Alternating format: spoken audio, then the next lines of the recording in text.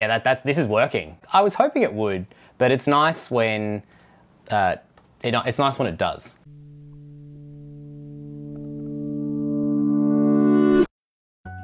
I think that illusions are pretty cool. There are a ton of optical illusions out there where our eyes and brains are confused, like this Hermann Grid, where there's just a bunch of black squares on a white background, and it actually appears that there are grey dots appearing between them. Unless you look directly at the dot where it will disappear, there aren't any grey dots at all. It's an illusion. Our brains and eyes are being fooled. Or this Munker white illusion. Are one of the sets of green lines brighter or lighter than the other? Well, if we move the black lines out of the way, you will see that they're actually identical in colour. We've been tricked. If you're interested in more optical illusions, check out michaelback.de because there are dozens of examples over there. There's a link in the linked file in the description. There's also the barber pole illusion, where the coloured stripes look as though they are moving up or down forever, depending on which way the cylinder is rotating. But actually, they're just going around in a circle, not moving up or down. Optical illusions are cool. Our brains set out to understand the world, and we have the tools to do so, but sometimes we run into the limit of our perception, and we can leverage this to see little quirks. Often it's our brain trying to make sense of something, trying to see something that we think should be there, but isn't. But did you know that there are also auditory illusions? These are illusions that we hear instead of see. There are quite a few of these, perhaps not quite as many as there are optical illusions, but they're still really cool. Let's look at one, the McGurk Effect. I'm going to say a word, but I'm going to split the screen and have two mouths moving. What word am I saying? Face, face, face. Look from one to the other. I'm not changing the word that I'm saying. If you rewind the section, you'll only be able to hear one thing. Face, face, face. One of the mouths is mouthing face, but the other is mouthing base. When you look at the mouth that is mouthing the word, that's what you perceive, even though the only word that I've said is face. Face, face, face, face. Each sound we make makes a certain facial shape, and our brains, in trying to find meaning, often go with what we can see when it comes to language. This is what we call the McGurk Effect. There are plenty of other auditory illusions, but there's one that I find especially fascinating, and I'm going to attempt to recreate it today using a trombone. But first, let me give an example. Video games are really cool. In Super Mario 64, a really cool effect is used. There's a staircase that you climb that goes on forever. The staircase keeps generating forever. You can't get to the top usually. To pair with this, an auditory illusion is added. Listen to the sound that happens.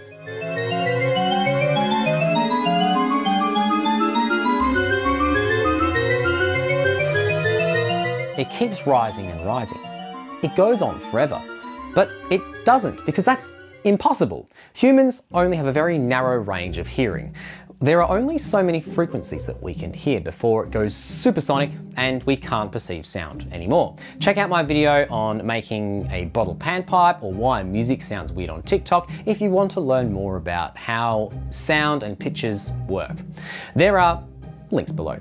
But basically, we raise the pitch, make something higher by increasing the speed of the vibrations. But after a certain point, you can't hear it. As you age, you can actually hear less high sounds. But most adults can hear frequencies of 15 to 17 kilohertz. But that means there's a limit. Music can't just go up and up forever. But how does the staircase work then? Well, it's an illusion. And it's called a Shepard's tone, or a Shepard scale, named after Roger Shepard, who discovered this illusion. It's caused by actually having several different voices layered on top of one another, each rising, but then when it nears the top, it fades out, before fading in and restarting at the bottom. And today, I want to recreate that with a trombone. Okay, so I've got my trombone here. I've also, just slightly off screen, I've got my computer, I've got my audio editing software open, and I'm going to try and make a Shepard Tone using the trombone. Now, I reckon it may be possible to do this just purely analog, but there's only one of me, and I want to just see if I can prove this concept, you know, in the future, if I get a bunch of trombone players together, maybe, I don't know. I'm gonna just do a scale. This instrument can do a gliss, where I just use the slide to change the pitch. I have already tried doing that to make a Shepard Tone, but it sounded really weird.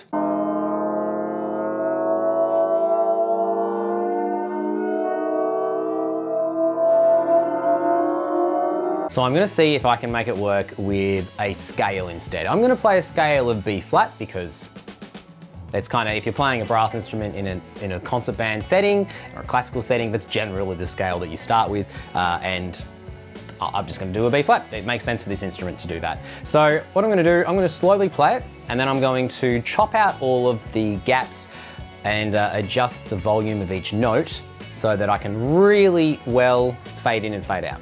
And we'll see how it goes. So I'm gonna press record on here and we'll give it a go.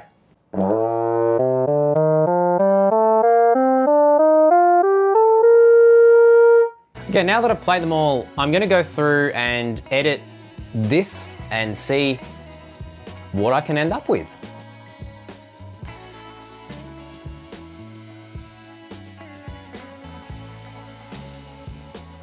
Okay, so now that I've cut it all up, I need to set it, and I want each note to go for about the same amount of time, which means I'm probably gonna be cutting off some starts and ends because I wasn't using a metronome to record it. Could have, but didn't. So I'm gonna go through and make sure they're the same length, because when I layer them, I wanna make sure that they are identical across the octaves.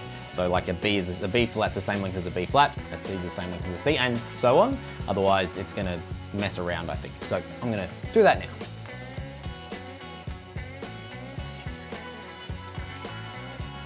Now that I've done that, I need to adjust the volume so that the lowest, so the first and last notes are the softest, and then they're gonna gradually build up into kind of the middle, and then I can add some more voices, some more layers.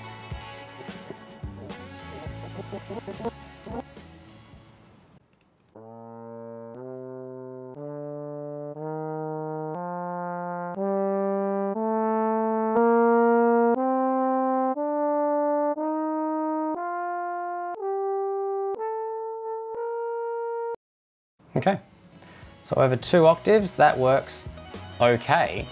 But now is where it's going to get interesting, because I need to now layer it so that we've got multiple things going at once. Let's just, I don't know how this is going to go. This is the part that I'm excited about, because this is the part where we're trying things. So we'll give it a go.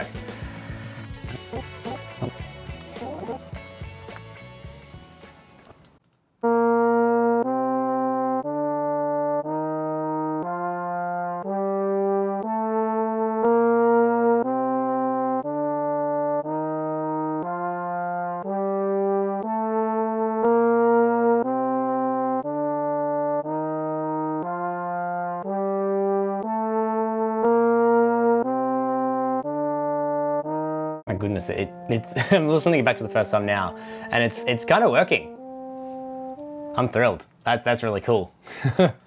That's great. I love that. Let's add a few more. Let's make it a bit longer.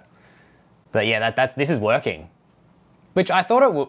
I was hoping it would, but it's nice when it's nice when it does.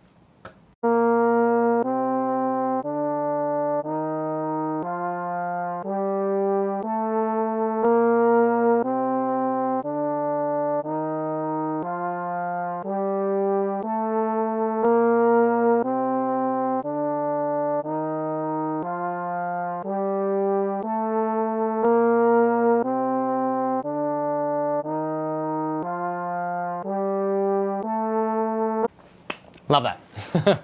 And there we have it. Now, was this a perfect illusion? No, I was only working within 2 octaves. If I were able to use a third, I actually think it would have worked better. Perhaps that's for another time. I'd also really be interested to see if you could do this with a much larger ensemble. Could you play it with a whole band?